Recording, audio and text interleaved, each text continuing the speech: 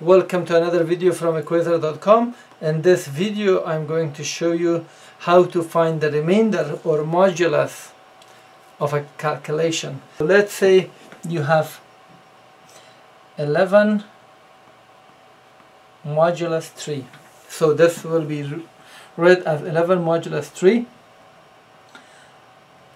How we do this in calculator, let me make sure that we go to the mode and then 1, we are in regular mode. So 11 modulus, I press 11.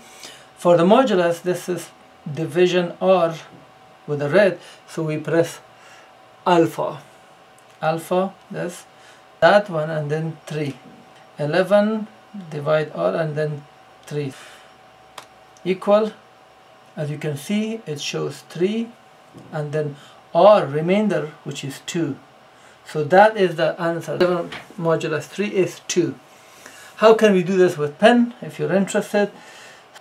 11 divided by 3, if we get a whole number, we have 3.6666 to get the 2, just get this part, and then which is 0.66667, because we divide this by 3, multiply this by 3, so 3 times, so which means multiply by 3, and the answer is 2. Let's do it in calculator. So 11 divided by 3, we get 3.66667.